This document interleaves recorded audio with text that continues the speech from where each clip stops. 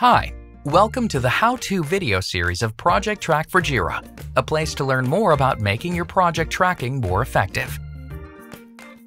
In this video, we will show you how to visually track your Jira projects from a pie chart that Projectrak incorporates in the shape of a gadget, allowing you to embed them in a Jira dashboard and track your projects precisely.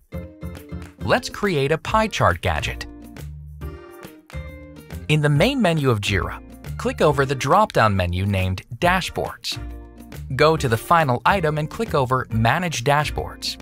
Then let's create a new dashboard by clicking over the button located in the top right. Give it a name, a description, and all the users you need to view, edit, and have access to this dashboard.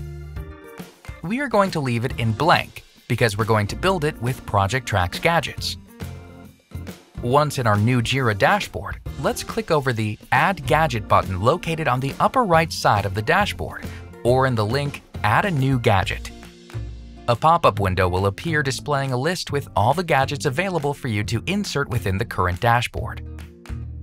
In the pop-up window, we're going to head to the search bar on the left and type Projectrak. We're going to add the pie chart gadget. Once selected, a configuration panel will emerge in the same dashboard. We close the pop-up window, and let's keep going with the configuration.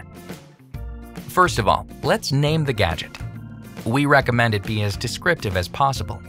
We are naming it All Projects by Status. In the source of the gadget, we could use two different types of sources.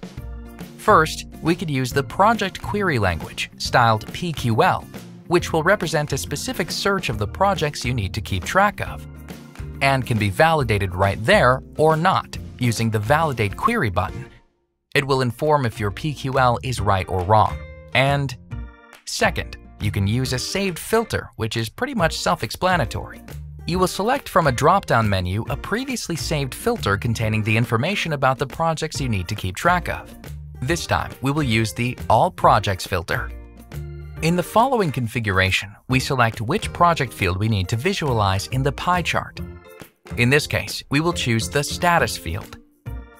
Another option regarding the visualization of the data is about how we need to sort the results. Do we want to organize the data according to each field value, or do we want to organize it by alphabetical order? Let's choose to organize it by its values, which is the predefined option here.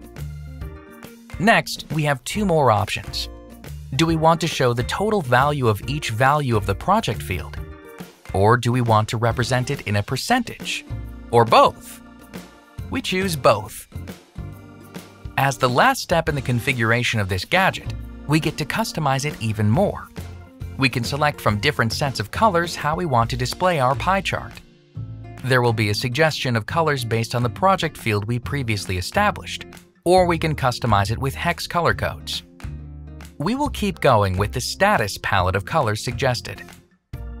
Now, let's save it to watch our report. It looks beautiful, right? Being here, we can visualize the project data information. Below the pie chart, we can visualize the total of projects represented here. We can also see the total number of projects in one status or another, represented with the total value and percentages. It's important to emphasize that all of this data is actionable and clickable. It takes us to the correspondent list of projects in the list view to dig into them. We can see the total amount of projects and the ones corresponding to each status. Another great feature is that we can export this project information from Jira. With just a click, export the pie chart containing your Jira project information to a PDF format, as you can see. Also, you can export the table with the information the gadget is displaying to an Excel format, making the data clickable from there.